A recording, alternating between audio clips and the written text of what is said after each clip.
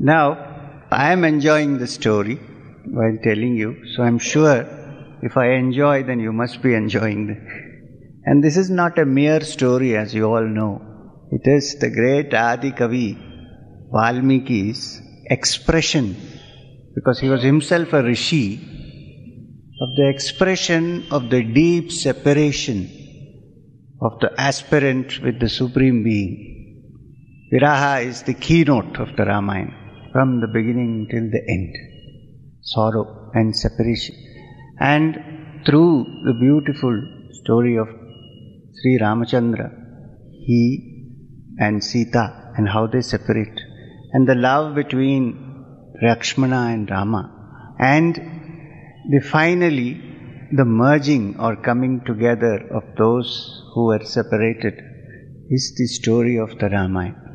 So it's a vehicle of Rama, who is considered to be Ayana, vehicle of Rama, who is considered to be in some places human, in some places divine, a beautiful merging of divinity in human form. Very beautifully, Maryada Purusha.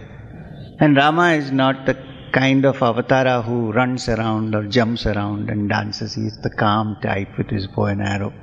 So we are all students, including me, sitting and listening to this beautiful story. Let's think it that way. Because as I read every day, I find that I come across certain layers of my own consciousness which have not been illumined before. They shed light. Because this very tricky affair of human and divine, and how they live in this world and yet remain divine, is something very, very important for all sadhaks especially. The branches of the Shimshupa tree on which Hanuman was seated were very near those of the Ashoka tree under which Sita was standing.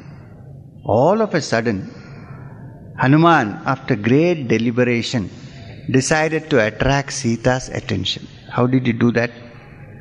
He began to recite in a low voice. There was once a great king by name Dasharatha. He was a saint among kings. He was famed for his prowess and his truth. He had 4 sons, the eldest of whom is known by the name of Rama, and so on. So he went on reciting the entire story, and then he came to the part where he said, in return, Rama promised to establish Sugriva on the throne of Kishkinda. Accordingly, Rama killed Bali and gave his kingdom to his friend Sugriva. The monkeys are all the servants of Sugriva, then all been sent in all the 4 directions to search for Sita, and I, who is sitting on the tree, am one of them. An eagle Sampati by name, who is the brother of Jatayu, told me that Sita is in Lanka. So I crossed the White Sea and landed in this city.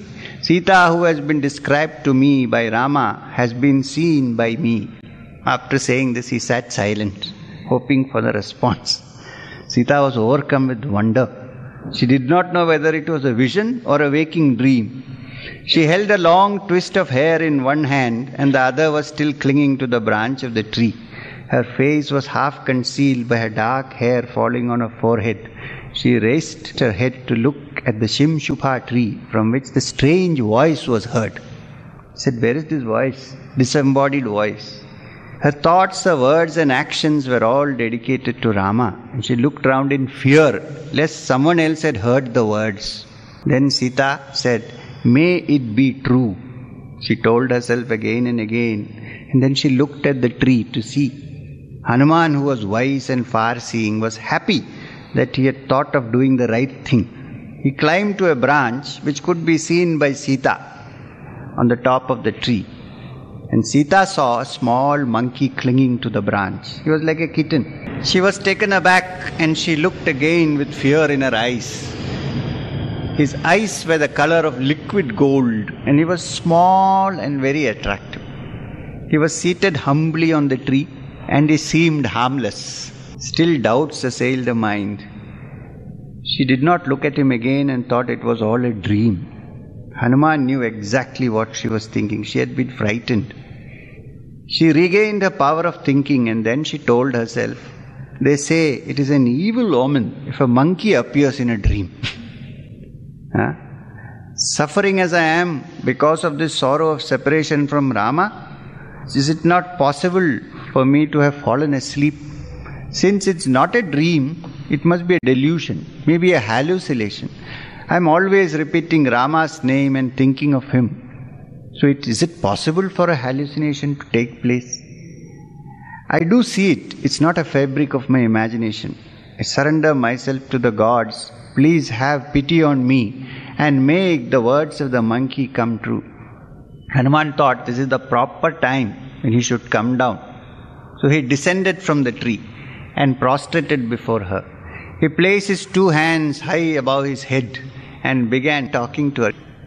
He placed his hands and he said, "Lady, you seem to be a divine woman. To my thinking, you are the queen of some kingdom. If by chance you are Sita, who was brought forcibly here by Ravana, then please listen to me. It is evident that you are Rama's queen. Your beauty is far superior to ordinary mortals. You are Sita, there is no doubt about this." Sita heard the words of Hanuman and still clinging to the bough of the tree, she said, "You are right. I am the daughter of Janaka, the king of Videha. They call me Sita. I am the wife of the noble Rama." And then she told a story. And she said, "I have been granted respite for 2 months more, and after that I will give up my life. I am certain of that." Hanuman listened to the words. He said, "Devi, I have been sent here by Rama. I have brought you news. He is well, and he asked me to find out how you are. Lakshmana sends his prostrations to you through me." Thrilled with the words which spoke of Rama, she said, "There is a proverb which says, if a man lives in hope, happiness will come sooner or later. This proverb has been proved true for me." They spoke for a while. Sita paused for a while with a puzzled look and said, "Perhaps you are what you are. Looking at you, my mind seems to be in peace. Tell me about my Lord and describe him to me." She sat silently. Hanuman began to speak words to reassure her. "Trust me," he said. "I crossed the sea and came here. My name is Hanuman. I have dared to enter the city of the enemy. Please do not mistrust me. I have been sent by Rama." Sita was now certain that he had come from Rama. Pushing her sorrow aside, she said, "When did you meet Rama? Tell me all about Lakshmana. What happened in the meeting?" So Hanuman described all the incidents. And then, "I will take leave of you, Devi," he said. "Tell me what I should do." Sita was not able to talk since her feelings were mixed. She was happy that Rama remembered her. She was sorry to hear about the sufferings he was going through. Hanuman said, "Rama has sent you the message that he is well. He will come soon. Also, he has sent this signet ring for you. Please accept this and do not grieve anymore." She took it in her hands and looked at it.